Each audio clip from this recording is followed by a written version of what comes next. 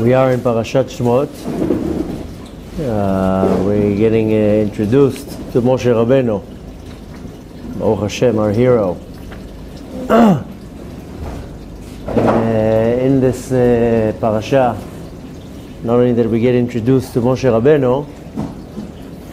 Rabbeinu has his meeting with the Kadosh Baruch Hu. And of course the meeting is done in the mountain. Moshe Rabbeinu goes out for a walk with the goats, and he sees a burning bush. And he doesn't understand how the bush, the fire is not burning the bush, how it's not consuming it. It's interesting because the Torah is talking about the birth of Moshe Rabbeinu, a little bit about his life, and then he disappears for 62 years. And the Torah is not talking about where he was, what he did. Suddenly, he's back into the picture when he's 80 years old. Nevertheless, we see in the parasha that Moshe Rabbeinu is minding his own business, enjoying retirement. He's 80 years old, takes walks in the morning, and one day, he sees the sneh in front of him. So we're in the Noam Elimelech learning. There's a lot of ma'amarim in the Parashat Shemot. Let's just count so you see where we are. 1, 2, 3, 4, 5, 6, 7, 8, 9, 10, 11, 12. The 12th ma'amar in, depending which version you have, the ma'amar starts with O Yamar Vayira Elav Mitoch HaSneh. In my version, it's page 124. And again, the mamar starts with Vayira Elav Mitoch HaSneh. So we know Moshe Rabbeinu is walking on the mountain, then he sees a bush going up on fire, and he's looking at the bush, and the fire is not consuming the bush. And later on, Hashem reveals himself from the sneh, from the bush. The sneh is the bush. And the mamar starts, Vayira Elav, and he appeared to him, Mitoch HaSneh, from within the burning bush, the sneh, Vehinne HaSneh Boer, and here you see the sneh is burning. Enenu Uchal, Vayomer, Madua lo yivar HaSneh. He sees that the bush is not being burnt by the fire, and he's asking, how can it be? How can it be that the fire is burning the bush, but the bush is not being consumed by the fire? So first we have to explain the specific way how it's written, because the lashon, the grammar here changes. First of all, it says, She'amar v'hasneh enenu ukal. The sneh does not get, it doesn't say the word burnt, rather ukal. Ukal means that consumed. The right translation actually is digested. Like ochel is food, but when you digest something is ikul. Even though ikul is with the letter ayin, but nevertheless the same idea is that the bush is not being, so to say, consumed. And digesting and consume is the same idea. Later on he says, Madua lo yivar hasneh. Why isn't the sneh being burnt? So the first time he's asking, why isn't the sneh, the bush, being consumed? And the second time he says, why isn't it being burnt? I mean, when the Torah tells you something, and it's the same idea but with different words, then there's obviously something hinting there. There's some type of a secret in there. The thing is that most people, when they read out from the Torah, they don't pay attention to every little word. They just read it fast, and very few people have the observation to say, hey, how come you said this and now you said that? So here, the Noam Elimelech makes an observation. How come in the beginning you're saying the sneh lo ukal, and later on the sneh lo boer? It doesn't get burnt. Velo yiv'ar hasneh. והיה לו לומר מדוע לא נאכל הסנה. It would make much more sense to say why wouldn't the sneh was eaten or digested. I mean, the word that he's using, ukal, resembles ne'echal, to being eaten. How come he's not saying madua lo ne'echal hasneh, and he says ukal hasneh? Again, this is different words how to say the word, and he's wondering why he's saying that, because obviously there's a hint there. ונראה, and it seems על דרך המוסר, דהנה הצדיקים גם היצר הרע נהפך אליהם לטוב. It seems, when we're explaining that based on teachings of Musar, that the tzaddikim, their Yetzer Hara also turns, they were able to transform their Yetzer Hara to good. כמו שכתוב, בכל לבבך, meaning in קריאת שמע, we say, ובכל לבבך, meaning with both of your יצרים, with יצר טוב and יצר הרע. אך אף על פי כן, אין להאמין לעצמו. Nevertheless, one should not believe in himself too much. רק צריך תמיד להיזהר ולהישמר ממנו. You always have to be very cautious. The Yetzer Hara, you sometimes feel that you changed him. And he's actually feeding you that you are such a tzaddik that you transform him to be good. And he tells you when you look in the mirror, wow, look at that beard. Moshe Rabbeinu didn't have such a beard. And wow, look at the tzitzit. 4 of them you got. You are a tzaddik. And you made me a tzaddik too. The Yetzer Hara tells you, you made me a tzaddik. I go with you to shul every day. And I eat kosher like you. You made me a Baal Tshuva. And then he's waiting for you for a second not to look. That's when he puts you the knife between your ribs. אף על פי כן, אין להאמין לעצמו. A person should not believe in himself too much that he's in such a high level. רק צריך תמיד להיזהר ולהישמר ממנו. One constantly needs to be careful from the advice of the Yetzer Hara. וזהו וירא מלאך השם אליו בלבת אש. It says in the Sneh that an angel of Hashem has appeared to Moshe Rabbeinu in the flame. The Yetzer Hara נקרא גם כן מלאך השם. The Yetzer Hara is also called a malach. He's also an angel. פירוש, what does it mean? הוא מראה עצמו לצדיק בהתלהבות גדול. He shows himself to you with a lot of excitement, like fire. Excitement to do a mitzvah, excitement to wake up early, excitement to learn, excitement to become observant. It just shows it to you, as it's mentioned above. שנהפך גם הוא לטוב. You know, he's pretending, the Yetzer Hara likes to pretend that he became good. He gives you a week, 2, 3 weeks, a month, quiet. Doesn't bother you too much. So you suddenly start feeling, hey, wait a minute, I think I got rid of him. He didn't bother me now for the last 3 weeks. That's it, I probably killed him. He makes it appear like as if he got transformed into good. מתוך הסנה שהיה בו מתחילה כמו סנה. In the beginning he shows it's like a bush. וירא והנה הסנה בוער באש. And Moshe Rabbeinu is looking at the bush and he sees that it's burning with fire.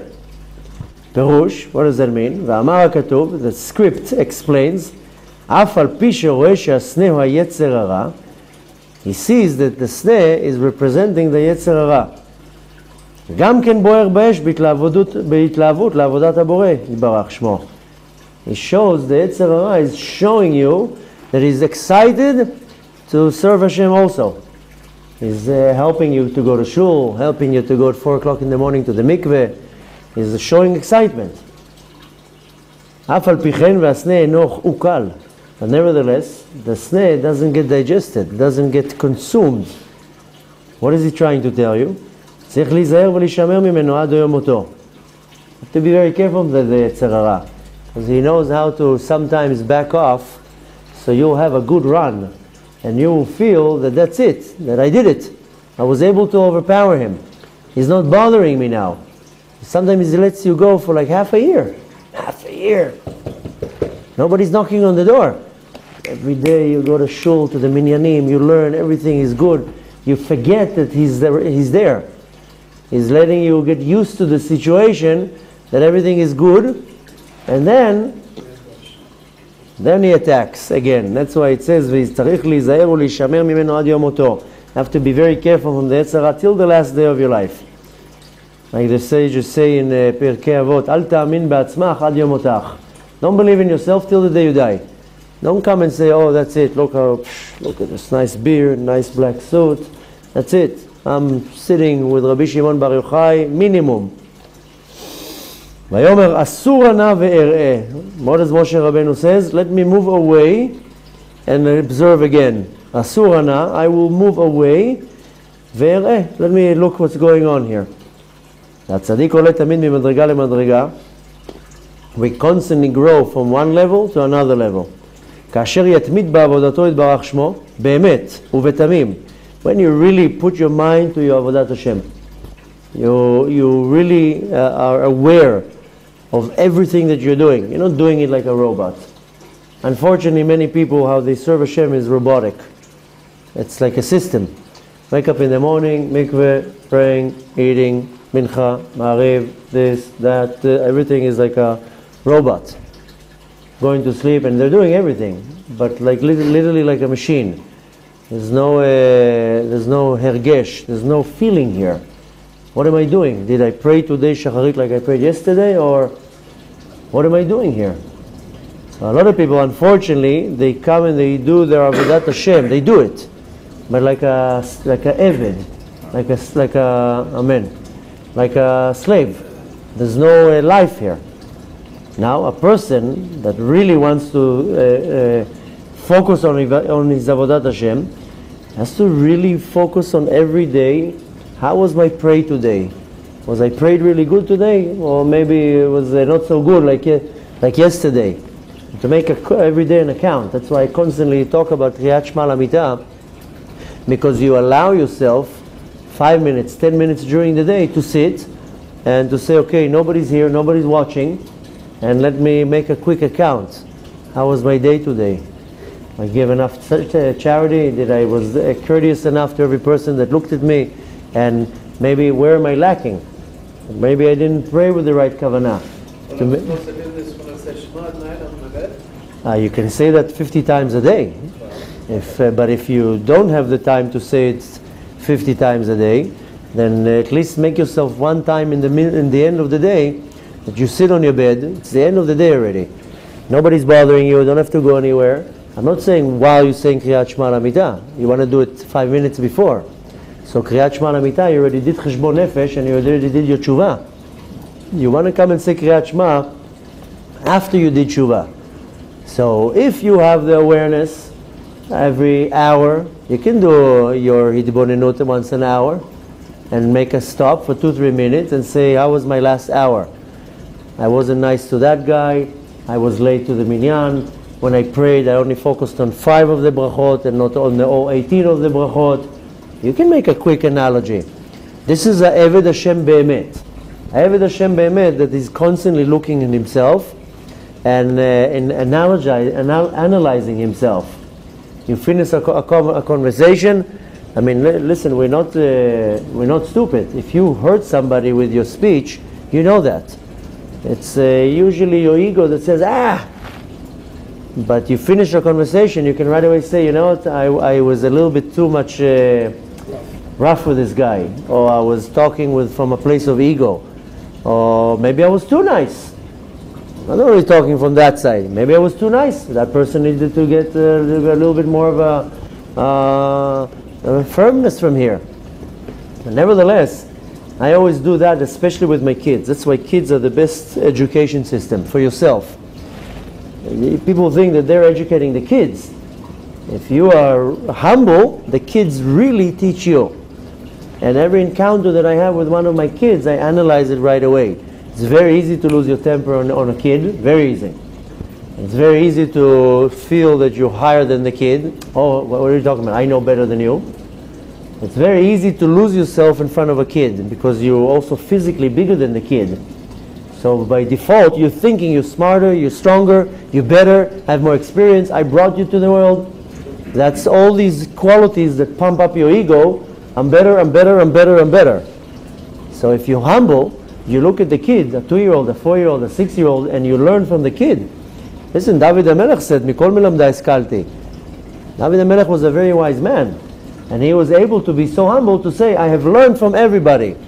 So I specifically analyze my conversations with my kids and to see if I'm really humble.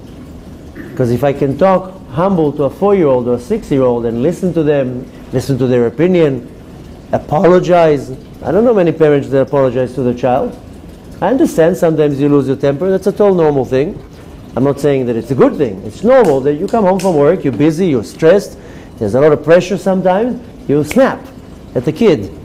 I don't know many parents that turn around later to the kid and says, listen, I'm very sorry, I had a hard day today, and my boss is driving me crazy, or the bank account doesn't look so good, or whatever it is, and I'm a little bit stressed. I'm very sorry I let it out on you. You shouldn't get my stress on you. I'm sorry. I want to apologize to you. Do you forgive me? I don't know many parents that do that. So this is a real working on your midat anava. The point is, 100%. The kids are growing up messed up because the parents, it's their parents' punching bag. And some kids are weak and they just absorb it. Some kids are stronger, they rebel. Some kids are just become numb. So somebody sent me not too long ago a very interesting video online. It's like a cartoon. And you see a kid, it probably looks like 3-year-old, 5-year-old, whatever. And the kid goes to the father and goes like this to the father and says, hey, can you play ball with me? Maybe I'm not saying it exactly, and I'll tell you the idea. I don't remember every little sentence there. But the father says, no, I'm busy. He pushes him off. And then you see the kid a little bit bigger, and he pulls the father's sleeve. Can you read with me? And the father pushes, no, I'm busy now. And you see the father with a phone and a computer. And you see the cartoon, the kid grows and grows and grows. And every time the kid goes to the father and asks the father for some time. And the father shoos him off. I'm busy. Then you see the kid already a teenager. You see, like the cartoon is done nice. You see the teenager like with big earphones and the clothes change. And then the father goes to the teenager to ask him, and you see the teenager goes like this, like, leave me alone, I don't have time for you. And the father's like, for 15 years I never had time to my kid. Now when I want to turn to my kid, he doesn't give me a time of day even. Yeah. So, I really look at my entire encounters with my kids to my Avodat Hashem. It's very easy to shoo the kid off when you're really busy or stressed, but the right way is like, wait a minute, my kid will come to me, doesn't matter what I'm doing, I will stop everything that I'm doing and give the kid the utmost attention. Yes, how can I help you? Even if it's going to be the most ridiculous thing ever. And the kid really teaches you Anava and patience and control and Yirat Hashem. So this is the Eved Hashem, that he looks at everything in his life and he learns from that and derives from that, how can I become a much better person? Now it's our ego and our arrogance and my self-centered emotions that pushes everything away, and I don't understand that how Hashem is governing the world, that every encounter that I have, even it can be with an animal, it can be with the weather, it doesn't matter. Hashem is trying to show me something so I can analyze it quickly, not to sit there for half an hour. Analyze it quickly and apply it to my Avodat Hashem. Does the same apply with our wives too? Yeah, 100%. Your wife is your mirror. So all the midot that you need to work on, your wife is going to be the master of the one who's going to be the tuning the midot. If you have to work on patience, then your wife is going to be the one who's going to press all the buttons. That's for sure. Yeah, and if you have to work on anger, then your wife is going to be, she's going to be driving you nuts. And if you have to work on Ahavat Yisrael, the real Ahavat Yisrael is with your wife, by the way. The real Ahavat Yisrael is between a man and wife. So your wife is going to be designed perfectly to make sure that she's pressing on all the right buttons. Evra lo ezer kenegdo. Negdo is your mirror, and Ezer, she's going to refine you. You know, the Ari explains that most of the time the women don't get reincarnated. Women go into Gehenom. Because a man that has a little bit of Torah can go into Gehenom. He has to get reincarnated. The woman that didn't learn Torah, she can go into Gehenom. She can go get cleansed in Gehenom and go back to Gan Eden. Many times the woman part of the soul will come down to the world to assist the man. Ezer kenegdo. So we have to thank our wives, because I need to work on my midot. I need to work on refining my character. If you think that Hashem is getting impressed because you come 3 times a day to shul, He's happy. That's not what's impressing Hashem. You think that when you sit here now for 4 hours and learning Torah, you're impressing Hashem? Hashem is looking down and says, what are you talking about? I have Rabbi Meir in Shamayim. I have Rabbi Akiva, I have Rabbi Shimon. Your Torah is this big. You're impressing Hashem when you're working on yourself. When you look yourself at the mirror and you say, how am I becoming a better husband? And not to say it's her fault. To say, where can I become a much better man? And Hashem was kind enough to me to put a woman in front of me that can tolerate my nonsense and allow me to refine myself. It's only our ego that is saying it's her fault. She's driving me crazy. She's messy. She's noisy. She's this and that. It's my ego. Is that why we say you should do though? Yeah, 100%. So a real Eved Hashem is looking around constantly. This is Eved Hashem is a servant of Hashem. Now Hashem doesn't need your favors. Hashem is comfortably sitting up there. He doesn't need you to do Him any favors. You're not doing Him any favor by coming to shul 3 times a day and learning Torah. Hashem wants you to refine yourself. That's why our sages say, we read that every day, רצה הקדוש ברוך הוא לזכות את ישראל, לפיכך הרבה להם תורה ומצוות. Kadosh Baruch Hu wanted to give you a lot of merits, therefore He gave you a lot of Torah and a lot of mitzvot. Rabbi Shimon Bar Yochai says, don't say lezakot, say lezakech. Hashem wanted to refine you, so He gave you a lot of mitzvot and a lot of work to do.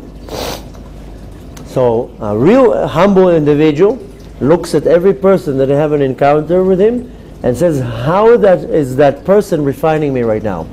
Most people look at the person in front of them and says, what does this guy want from me now? Why is he bothering me? And how can I prove to the world that I'm better than that person? That's the wrong attitude. So Moshe Rabbeinu was the ultimate midat Anava. Va'aish haya anav mikol. Moshe Rabbeinu, why did he reach such a level? Because he was humble. Moshe Rabbeinu reached to a level of prophecy that nobody ever reached. All the prophets, the greatest of all, Yeshayahu, Yirmiyahu, Yechezkel, the greatest prophets, all the prophecy was while they were sleeping. Moshe Rabbeinu would talk to Hashem like when he was up. So Moshe Rabbeinu was able to reach to such a high level, also to receive the Torah and to give it. To some opinions, there is a machloket, but most opinions say that Moshe Rabbeinu will be a greater prophet than Mashiach. And Mashiach will be greater in many other things. But Moshe Rabbeinu is coming with Mashiach, by the way. Mashiach is coming with one side Moshe Rabbeinu, one side Aaron HaKohen. Because Aaron is going to have to teach all the Kohanim right away what to do. Moshe Rabbeinu is going to have to leorot halacha, is to teach us the halacha. I mean, he's Rabbeinu. Mashiach is Melech, he's the king. So most opinions say Moshe Rabbeinu will still be a greater prophet than the Mashiach. Some say no, he's not going to be greater, that Mashiach will be the ultimate, but we're not going to argue right now. Let's let them come and then we'll see. I hear all the time that some people say that Mashiach is Moshe Rabbeinu. So what you just said now, I'm very happy to hear. Moshe Rabbeinu is from Shevet Levi, and Mashiach is from Shevet Yehuda. Moshe Rabbeinu is not Melech HaMashiach. Moshe Rabbeinu is the first Mashiach. And nitzotz of Moshe Rabbeinu is in our Mashiach. But how can he be? Even now in this parasha, Moshe knew he's not going to be Mashiach. You know, we're just now talking about the sneh. You know that there was negotiation, 7 days of negotiating. First day Moshe Rabbeinu says, no, I am not going, I don't want the job. Hashem tells him, I want you to go and redeem my kids, get my kids out of your Mitzrayim. Moshe Rabbeinu says, I'm sorry, please find somebody else. I don't want the job. Hashem is telling you, are you joking? I'm making you now, Moshe Rabbeinu, you don't want the job? Moshe Rabbeinu says, I don't want to go to Mitzrayim. Why would Paro believe me? Why would Paro listen to me? So Hashem says, don't worry, I'm gonna kvetch him, he'll listen to you.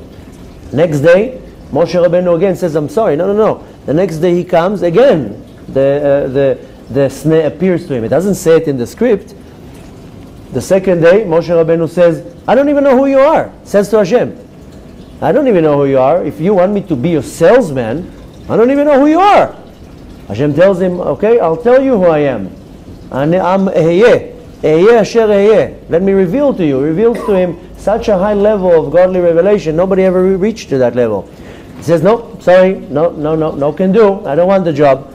Comes the third day. He tells them, I'm very sorry. The Bnei Israel will not listen to me. Why would they listen to me?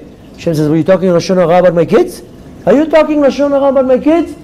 Put your hand in your jacket. He puts his hand, take it out. Whoop, full of tzarat. Don't talk Lashon Hara about my kids. The fourth day, he comes and says, no, I'm sorry, I cannot do the job. I stutter. You know, Moshe Rabbeinu used to stutter. Literally he would stutter? He would literally stutter because only when he spoke regular, when he spoke Torah, he wouldn't stutter.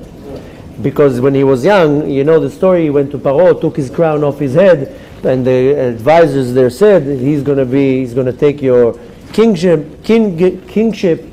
and anyways, the whole story, and then he took a coil from the coal, and Malach Gabriel came and pushed it into his mouth. He put it in his mouth. He burnt his mouth. It's a whole story in the Midrash. Nevertheless, Moshe Rabbeinu was stuttering.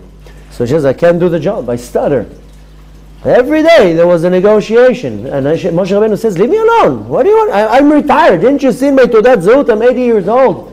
What do you want from me now? You're giving me a headache now. I had a whole life now suffering. So, you know, we think we have a hard life. Wait a minute, Moshe Rabbeinu, when he was 40, got a job. Nevertheless, Moshe Rabbeinu didn't want the job. And Moshe Rabbeinu reached, first of all, he didn't want the job because he was Anava. Me? I can do such a thing? And Moshe Rabbeinu was able to reach to the highest level of prophecy because he was so humble. And he was so humble that he was able to receive the Torah. And he had all the power to be arrogant. You know, when the machloket with Korach comes and argues with him. And when you really analyze this story, Korach, first of all, was a cousin. He was part of the family. It's not that it's some guy came from the street. Korach was a cousin. You know, Korach comes into Moshe and says, who made you king? Who made you the authority to give your brother to become the Kohen? You made yourself king. You're giving all the jobs here to whoever you want. You would think that Moshe Rabbeinu will react accordingly. Now again, Korach was not some shmo from the street. First of all, was a cousin. Second of all, Korach was like a Bill Gates. He was a billionaire. He was the most richest individual in the generation then. Up until today in Israel, you say on a person that is rich, you say Ashir ka Korach. More than that, he was a Talmid Chacham. He was able to convince 200 head of Sanhedraot of Supreme Courts at the time. Everybody was with Korach. I told you the story with the Ismach Moshe that said that he was a Gilgul at the time. That he says everybody went to Korach in this machloket. Barely everybody went with Moshe Rabbeinu. So you would think that in this argument, Moshe Rabbeinu will get up to Korach and react. What are you talking to? You know who I am? Be quiet. Go back to your place where you came out from. Yeah, I'm Moshe Rabbeinu. I'm the king of Israel. I took the Jews out of Mitzrayim. I went up on the mountain and got the Torah. How dare you even talk to me? Moshe Rabbeinu had all the authority to put him down and to make him this big. Moshe Rabbeinu, you know what the Torah says? Vayipol al panav vayevk. He fell on his face and started crying, saying, maybe I did something wrong. Oh my gosh, maybe Korach is right. Maybe I messed up. But Moshe Rabbeinu was the most humble man in history. That's why he came to such a high level. So, when he says here, Asur Anava ve'ereh, let me move back and look, is ereh means let me look, let me observe. Moshe Rabbeinu is coming and teaching us everything that happens to you, don't react. Take a step back. Asurana, Asur is I will move back, and ereh, let me observe. Observe what's going on here. it's one of the worst things is to act impulsively. Would you say that Moshe knew that he wasn't going to be the Mashiach? Yeah, Moshe Rabbeinu knew he's not going to be Mashiach. That's the thing. I'm sorry, I got distracted. When Moshe Rabbeinu was negotiating, so to say, Moshe Rabbeinu at the end, after 7 days of negotiation, Moshe Rabbeinu came with another 2 arguments, and he said, why don't you go to my brother? I have an older brother. It's not respectful that the younger brother gets the job. Go to my brother, Alon, he's 3 years older than me. Go to him. So Hashem says, no, I'm not accepting that. And then Moshe Rabbeinu says, go to Mashiach. There is going to be a Mashiach. Go to him. What do you want from me? I'm not Mashiach. So Moshe knew he's not going to be Mashiach. I mean, Moshe wasn't stupid. Moshe says Mashiach is coming from the Shevet Yehuda. Yaakov just told us that last week. Moshe Rabbeinu read this Parashat Shemot, and he says, well, I just see that my grandfather Yaakov, he gave the Yehuda to be, Mashiach is going to come out from Yehuda. I'm from Shevet Levi. Of course I'm not Mashiach. So he said to Hashem, what do you want from me? Go to Mashiach, let him deal with this headache.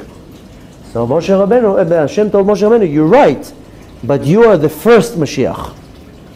You're going to start the Geulah. You're going to start paving the redemption. You're right, there's going to come somebody after that that's going to be Mashiach. Okay, I think what you're talking about is what it says in the Zohar, every generation there is a hemshechiyut, there's a continuation of a spark of Moshe Rabbeinu. Every generation there's a Moshe Rabbeinu of the generation. A certain spark that is being given from one generation to another, there's always going to be one Moshe Rabbeinu of the generation. That if that generation, Mashiach should come, there's a candidate. He's there already. It doesn't mean it's actually Moshe Rabbeinu. I mean, Rabbi Shimon Bar Yochai is a reincarnation of Moshe Rabbeinu. Rabbi Shimon Bar Yochai is also going to be with us in the Geulah. But the reincarnation it means a spark, a part of the soul jumps to another soul, and it continues. Asura, you said? Excuse me? Asura? Asura, no. Asura, you can translate it as prohibited. Like a woman, she's asura. A married woman, she's considered prohibited for a man to touch her. This is asura. This is when you get engaged, the word for a fiance is arusa. She's saved for this man. If you ever been to a chuppah, you hear the rabbi saying, "Hamatirat asurot," untying the forbidden woman to be given to this man. Asura. What's the word to back up? Asura. Asura means to move back. Is lasur. Lo yasur shevet me Israel, not to move back. Asura means to move back. Asura na, please let me go back for a second and observe. Ve'er'eh. Moshe Rabbeinu is teaching us. Don't be impulsive. You know, Reuven, Reuven lost his Bechorah because he was impulsive. Last week, when Yaakov was giving everybody the tochecha, giving them pakot on their head, what did he tell Reuven? You lost your Yehuda took it. Yehuda is number 4. And he became, so to say, the Bechor. Yaakov told him, you lost your Bechorah because you acted impulsively. To act impulsively is one of the biggest stumble blocks one can have. You have to be very calculated, very, don't react so fast. Anyways, let's continue a little bit. Maybe we'll just continue tomorrow. So would that be the cheshbon nefesh? That would be to remove yourself and think about it? Yeah. That'd be the cheshbon nefesh. Asur na, when you step back, this is your cheshbon nefesh. Now, I said, I gave you a discount. I told you to do it once a day. Tiyat kriyat shema lamita. You want to do it the right way? Do it every hour. Do it every encounter. Somebody now says something to you, it's very easy to right away react. The right way is to asura, move back a little bit, think. Worst case, you don't react at all. And not everything needs a reaction. And you know what? The reactions that comes impulsively are usually the destructive ones, and the reactions that come later are the right reactions. Don't have to react right away. Sometimes, being quiet is also good. Let's wrap it up here. Bezrat Hashem, we'll continue tomorrow the next part of the Ma'amar, but we're learning here some, one of the most valuable lessons in our life. How important it is to really look at every situation and not be impulsive in my reaction. And this is, on a immediate level. But a real Eved Hashem, that's what he's saying here, that a real servant of God observes everything that happens throughout the day and makes an analogy right away. Analysis. We don't have Israel here to fix the grammar. Yeah, to me, you want to make an analysis right away. That's a real Eved Hashem. Because right away you can apologize, and right away you can reverse the problem that you did. This is the highest level you can reach in Avodat HaTshuvah, because if you don't do it right away, the next day you forgot already. You can forget from the morning till the night. How can you do Tshuvah on something you don't remember? That's why on Yom Kippur we say, when we do the Al-Chet, we say, for all the things that I just mentioned, and the things that I forgot. Because how can you do, this is what we pray on Yom Kippur, how can you do Tshuvah? You can say something in the morning, and in the evening you totally forgot. Sometimes you leave your house in the morning and you say something hurtful to your wife, to your kid. You forgot at the end of the day. 5 minutes. You come home and your wife has a sour face. What's wrong, honey? You said something. No, first she'll torture you for an hour. Nothing. Everything is fine. No, but you seem like you're troubled. No! Everything is great. And then after a whole hour of negotiating, finally she was like, well, you said this and that in the morning. You're still holding it? Do you remember what? I've already forgot. Oh, I didn't forget, honey. I did not forget. So you tend to forget things very fast. We. And we don't know how to do Tshuvah right away. Now, if a person is very, very aware of every little action that happens, then they're constantly in the level of doing constant Tshuvah, so you can rectify right away your behavior. That's what he's saying here, that where was he saying that? Sorry. We'll just read it again. שהצדיק עולה תמיד ממדרגה למדרגה, we're constantly going from one level to another, כאשר יתמיד בעבודתו יתברך שמו, that you, להתמיד is to be very, what's the word להתמיד, is that you, diligence, not diligence, diligent? No. Diligent. You're very persistent. You're doing it, carefully, and not only that, you're doing it be'emet, with truth, uvetamim, with being very humble and innocent. Not it's in the להתמיד. How do you spell that? Lamed Hey, Taf, Taf, Mem Yud Daled. You think that it works to say, Hashem, I can't remember all the things I've done, but I'm sorry for every time I broke up, for every negative thing. Do you think that works? Or do you know if you don't remember the exact thing, To persevere. Okay, Latmid is to persevere, by the way. It's to persevere in your Avodat Hashem. To say to Hashem, please forgive me for everything I forgot, of course it's valid. Because you can come when you're doing your tshuva and you say to Hashem, Hashem, listen, I'm 50, I'm 40. I think I remember what I did when I was 17. I don't remember what I did when I was 21. So Tamid is continuing. Exactly. So you know, if I forgot to do yeah. So first, the day before, does it work the day before, even after I've done it? well, you can't do it every day. It's not that every day you'll pretend that you forgot things and you say, Hashem, whatever I forget, forgive me.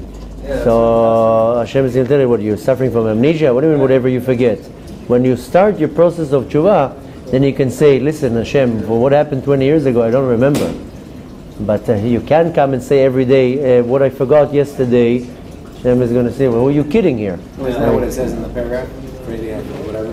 In Al-Chet, that's what we're saying. For everything that I said, for everything that I forgot and didn't say. Even if you have a notepad, it doesn't matter. You're going to forget something. You're always going to forget. Expect you don't know. But the right way to do tshuva is to constantly say, Hashem, remind me what I need to do tshuva on.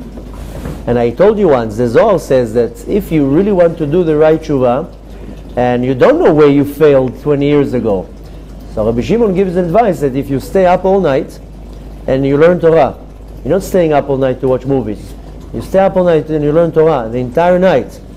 And in the morning you can pray to Hashem really from your heart and saying, Hashem, please help me do tshuva for the things I don't know that I forgot. And this is a very powerful thing that I can swear that I did that and testify that it works. And I would stay up nights and learn Torah, and in the morning when I would pray, because it says a person that is up all night learning Torah, a string of chesed is put on him the entire day. Nimshach alav chut shel chesed. Kol hanior mishnato bechol laila. A person that is up all night, nimshach alav chut shel chesed. A string of chesed is like put on him. And I would pray in the morning, Hashem, I know I owe a lot of people money. I know I stole from people money. I know I hurt a lot of people. Help me do tshuva. People will just appear into my life out of nowhere. And I would suddenly remember, oh my gosh, I owe that person money. Oh my gosh, I did that. And for years, that's how I did my tshuva. You want to do tshuva the right way. This is the problem with a lot of people that become observant. The yeshivot that they go to don't teach you that. Tshuva is not just to put a yarmulke on your head and put a tzitzit and to look forward. That's great. But what about back? You have to start covering all the holes that you dug for the last 20, 30 years. And you have to do that. And the only way of doing it is you need a lot of sayata dishmaya, a lot of assistance from Hashem to allow you to remember all the things that you did and constantly to have in my mind what I don't remember, I'm going to give extra for the things I don't remember. So I told you that I used to be very crooked in business before I became observant. I came to a point that I was like, I don't even know who I stole money from. We're talking here millions and millions of dollars. How am I going to ever repay them? I'll never even find them because I don't even know who they are. So the rabbi that I went to at the time, he told me, listen, you want to fix that, then feed a lot of people on Shabbat. Constantly feed people on Shabbat. So for years, in the beginning when I became observant, I had a business. I used to support 3 shuls for their Shabbat meals. And I wouldn't just give them a check. I bought the food and I came to the shul with the food, so I can carry also the food and sweat with carrying the food. Nobody knew it was me. One of them was the shul where I used to pray, and another 2 shuls, nobody knew who was bringing the food. And I would hear all the comments, nice comments. Baruch Hashem, Hashem, bless the person who brought us this beautiful salmon. Now we're like, Baruch Hashem, Hashem, just take all this junk away. Just pay all my debts. And I would hear comments of people. And up until today, you see we're feeding people on Shabbat because I don't know how much money I owe. And I always tell Hashem, for the ones I don't remember, I'm giving now extra. I'm giving a lot of extra. But maybe I forgot one little crumb somewhere from 20 years ago. Don't remind me that after 120 years, when I come to Shamayim and you take out all the books and tell me, oh, by the way, you missed one here. So tshuva is looking back, looking forward, of course, but you have to cover all the junk in the back. And I'm just giving an example with money. What about the people you hurt? I wasn't such a nice guy. I was like a bully. You know how many people I probably punched in their face? How many people I cursed? How many people I insulted in public? How many people I humiliated? How many people I made fun of? Don't you think it's not going to come back to you at some point? So that's the ignorance of people when they do tshuva. They don't understand. Wait a minute, I did some bad things 50 years ago. That might be knocking on my door one day. Hello, remember me? You insulted me in public 50 years ago. I still remember that. When my wife made tshuva, she used to hunt people down, and she called a girl, she found a girl that she used to make fun of her in 3rd or 4th grade. My wife used to make fun of her. And she called the girl, she found her. And she called her and told her, do you remember me? I wanted to apologize to you. And the girl says, remember you? I hated you. You made my life miserable. But I forgive you now. My wife called people, found them. And my wife says, I remember being mean to her. And my wife, 30 years later, calls her and tells her, I want to apologize. I mean, I don't have an explanation why I did that. We were 9 years old, but I still want to apologize. That's the real tshuva. Now, this is far away. Far away, that's a long work. to do, but at least start with today. So when Hashem, listen, Hashem is very open and accepting all the tshuva. Just be genuine. You have to be genuine and come up to Hashem and says, Hashem, I want to do tshuva, help me. I already figured it out. I understood what I did, what I didn't do. Help me do tshuva here. And trust me, Hashem has all the ways in the world. He has records of all, He has archives of everything. Think if it's a problem for Hashem to pull out from an archive something you did. And I'm telling you, I used to do that. People will just show up in my face. People that I took money from, people that I stole from, people that I used to bully some guy when I was in high school, and suddenly I saw him in the middle of New York. I bump into him in the street. What are the odds? 11 million people, and I'm bumping into this guy on the street, and you have to seize the opportunity. He didn't even recognize me, looking like this. I told him, you remember me? No. I told him, come on. You don't remember me? And then when I told him, then I reminded him, he's like he saw a ghost.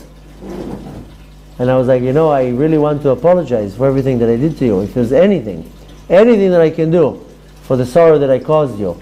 He started laughing. He couldn't even believe. And I told him, you know what, even if you accept or not, I'm going to read a whole book of Tehillim for you. I'm going to sit and read a whole book of Tehillim, so you will have some type of a compensation at some point. He thought I'm nuts, but I don't care. And I sat and read a whole book of Tehillim. And one day he's going to come up to Shamayim, they're going to come to him and tell him, this is from Alon and Anava. All the times that he made jokes of you, here, he gave you a book of Tehillim. That's probably worth $500 trillion in Shamayim.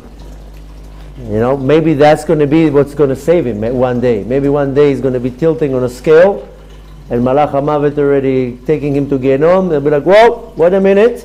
One time, Mr. Anava, read a book of Tehillim, here, that's yours. So you never know how things work. The point is the tshuva has to be real. That's why he says here, be'emet.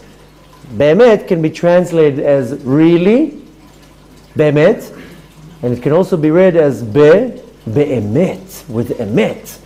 The Avodat Hashem can only be done with emet. Yiten emet leYaakov, it's all about emet. That's why Hashem cannot stand liars. Hashem despises liars. He doesn't care how much Torah you know. He doesn't care how black your suit is. He doesn't care how nice your hat and how much Torah you have in you, how much mitzvot. If you're the first one, open the shul. He doesn't care if you lie. If you lie, everything is like nothing in the eyes of Hashem. Hashem cannot stand liars. Hashem is the ultimate, it's all about emet. That's why Moshe Rabbeinu, in the story with Korach, when the sons fell down and did shuvah, what they scream, Moshe emet. Moshe is the emet. That is the emet. And how they say in the courts in America, the truth and nothing but the truth. There's no 99% emet. There's only emet or not. Some people say, he's 90% truthful. No, he's not. If he's 10% lying, then he's a liar. He's not truthful. You're either 100% or not when it comes to truth or lying. So it's all about emet. And it starts with inside. I told you this 50 million times my story how I told my wife I'm going to stop lying. And I told her I lie to people, I lie to Hashem, and I lie to myself. When you lie to yourself, who do you think you're kidding? You're kidding yourself. So the Avodat Hashem has to be be'emet, like he says here, uvetamim. Tamim is innocence. That no agenda here, no looking to be tricky. Tamim, if you remember yesterday we translated, a person is not looking to leramot, to cheat. That's tamim, honest. No shticks here, no monkey business. What is absolute truth? Excuse me? What is absolute truth? Rosh Baruch Hu is the absolute truth. But the truth is that you don't distort the truth, that you don't make a new reality. I'm not saying it's easy, it's very hard. When I took on myself to stop lying, it's not easy. Because I bought a notebook like this, like what Nathan has here, this little one that costs $1, and I would write my lies. And every time that I would lie, I would write down the lie and the hour. And came Kriyat Shema Lamida, and I would sit with this notebook and read the lies and see how many lies I say and what nonsense. And I was like, okay, this has to stop. This has to stop. Every word that comes out of my mouth has to be emet. You really think that your tefillah will be accepted by Shamayim, in Shamayim, when the same mouth lies? and the same mouth curses, and the same mouth slanders, how would your tefillah go up to Shamayim? And then people say, I prayed, Hashem didn't listen to me. Well, it's not that He didn't listen to you. The words were so heavy because of the junk that comes out of your mouth. The words didn't even go up to the next level. The way it works, so that when you pray, your words from the prayer goes up to Beit Din, to a court, and they analyze your prayer, and they decide if the words will continue to the next level. So they filter 90% of the words. They say these 90%, these cannot go up. So 10% go to the next Beit Din, above it. They filter that, whatever stays from that goes to the next Beit Din, and to the next Beit Din, till it comes up to Shamayim. Kes HaKavod, to the chair of glory. Then maybe 1% of your prayer maybe got it up there, because the words are too heavy with lying and cheating and cursing. So how do you expect, not you, I'm saying, how does a person expect that his tefillah will come up to Shamayim when a minute before that, that same mouth lied? What are you using? You're using the tool that I gave you to praise me to go against what I'm telling you? I mean, that's why a person that zips his mouth, what does the Ramban says? Netzor leshonecha merah usefatecha midaber mirma. Zip it. You know, just don't know. If the mouth is the most deadliest weapon. The Talmud says, "Chaim ve'amavet be'ad halashon." Life and death is in the hands of the tongue. Rabbi Eliezer says, "Kol hachaim gadalti ben chachamim." That my whole life I've grown around chachamim. Chachamim is like not a genius in mathematics. Chachamim is the great sages. ולא מצאתי לגוף יותר טוב משתיקה. And I only the best thing that I found for the body is silence. Just that's it. Monitor your words. So a smart person doesn't talk much. That's when it comes now to the teachings of Kabbalah, everybody wants to learn Kabbalah, and everybody thinks that they're learning Kabbalah. They don't understand that the ones that really know Kabbalah, they don't talk. The ones who don't know anything, these are the ones who talk. So it's very easy to throw big terms in Shamayim. Go to a real Mekubal, I don't know what you're talking about, I don't know anything. Because the one who really knows will not say anything. Nevertheless, the met is that you follow the Torah 100%, and you don't move right or left, and you every action, every thought, every word, you analyze it right away and says, is that the truth? Is that really the truth? And I'm not telling you it's easy. It's one of the hardest things to be a man of truth, a ish emet. I'm telling you, I had this notebook and I found so many lies every day. And just to write the lie, you have to be truthful. Because the Midat HaSheker will come and say, no, it wasn't really like that. It was, no, write it exactly how it is, emet. Now when you put it down in writing, you actually read the lie, you're like, oh my gosh, how pathetic it is, how ridiculous is how what I said. That's when you really see, my gosh, I'm a liar. This is disgraceful. And I told you that so many times. In my personal experience, if I have to summarize the whole thing, what is one thing you can take from it? It's just truth, just emet. The whole feeling that was negative in Shamayim, that felt like torture, is that I was a liar. And I wasn't accepted in the heavenly realm, because in Shamayim there's not such a thing as a lie even. Here in this world we mentioned that Rabbi Nachman says, En Yehush ba'olam. Hashem didn't even create Yehush in Shamayim. There's no such a thing as a lie. It's called the Olam HaEmet. This Hashem, when He created the concept of lie, it says in this world, Alma Deshikra. This is the world of lie. In the world above, there's no such a thing even. So how are you going to exist in the world above if you're a liar? Needless to say, the shame, this feeling that in Shamayim they're looking at you, you lied, you distorted the truth, the word of Hashem you distorted. That's how you looked upon from Shamayim when you lie. Shamayim, they look down and they're saying Hashem has decided the world will look like this, and you distort it. So this is one of the worst things one can do. It's one of the 10 commandments. Lo ta'id et shaker bereacha. This is one of the commandments that you're not allowed to lie. Okay, so the Pshat says don't testify a false testimony. It's basically saying, you're on the earth, don't lie.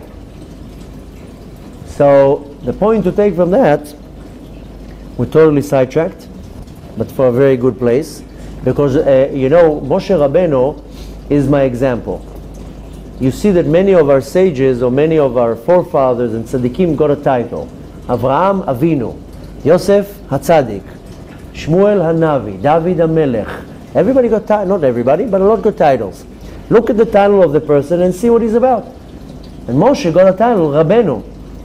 Rabbeinu means our teacher. Now today you walk in the street with a beard, everybody screams to you, Rabbeinu! So this is not the Rabbeinu, there's only one Rabbeinu, there's only Moshe. Moshe is our teacher.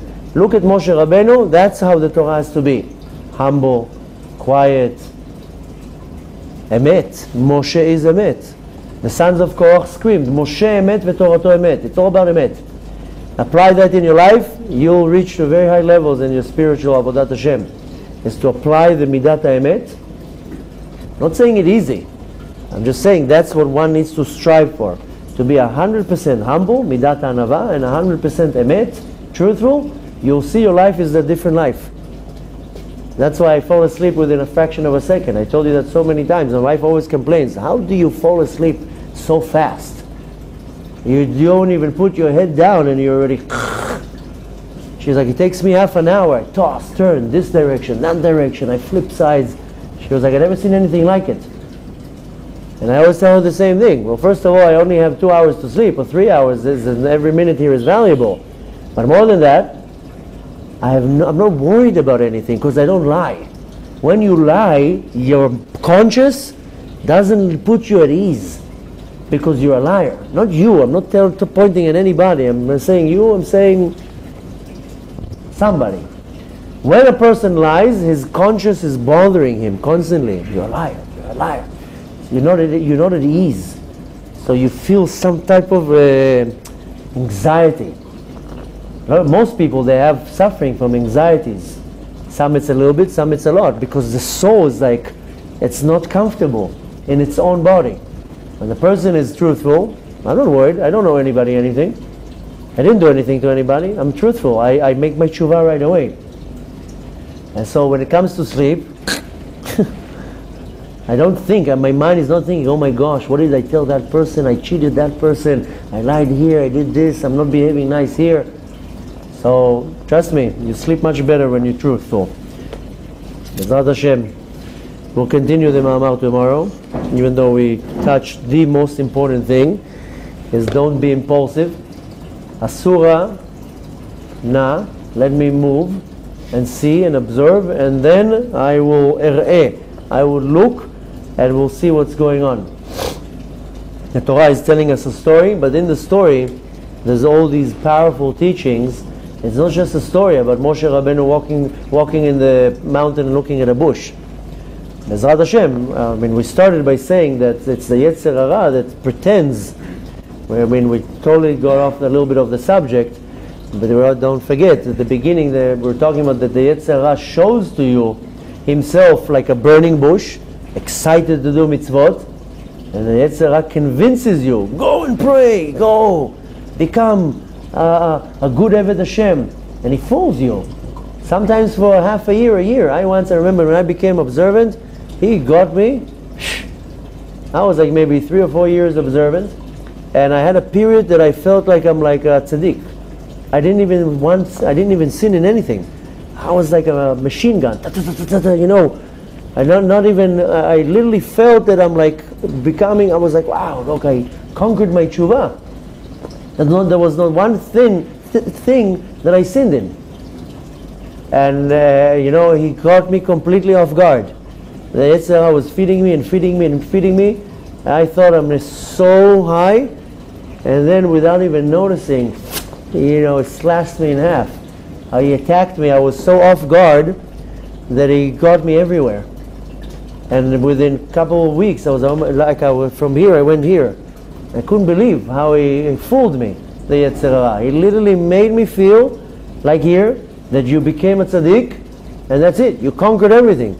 And then when you're off guard, that's when when when we were kids, we used to put in other kids' bike a stick in the wheel, and then they went flying. So that's a part of the tshuva that we had to do. So this is in Hebrew it's a term. להכניס מקל בין הגלגלים. You put a stick between the hoops, and and then a crash. The Yetzer Hara knows how to put the stick in. We don't even notice. He puts the stick in and you fall. And we just have to be aware, but you know what? It all is connected. When you know to back off and to be aware of what's going on and to observe the situation, it also doesn't let the Yetzer Hara grow too much. Because constantly to put him down. Because every day, I'm not telling you it's healthy to be hard on yourself, but you need to be firm with yourself. You need to have a little bit of tochecha every day. That's why 3 times a day we say Ashamnu, Bagadnu, Gazalnu. You think I need to apologize to Hashem? I'm saying Ashamnu, Bagadnu, Gazalnu to remind me how bad I am. So I can put myself in the right perspective to say, don't get a big head now. So what if you learn Torah now for 4 hours? I have to put myself in the right perspective. I have to constantly give myself tochecha. Because approving. Because if I don't do it to myself, Hashem will send somebody to do it to me. So better to take it on yourself and to constantly keep yourself in a level that, okay, I'm not that great.